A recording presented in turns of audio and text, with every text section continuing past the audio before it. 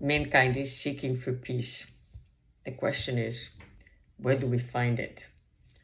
And quite often we think of peace as the same way we think of love or even gratitude, something that you experience, but it's kind of hard to hold on to. And this is because it can be experienced on the surface of the being or more deep in the soul.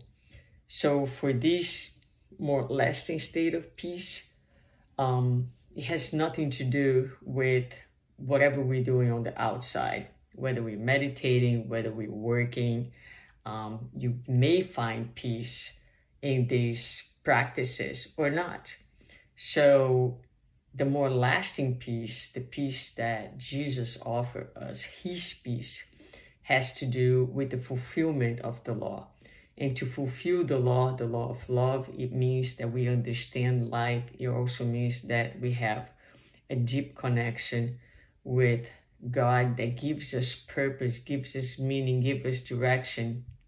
And the understanding that it is only through the fulfillment of the law that we'll find that state of inner peace that can withstand anything that's happening outside of us.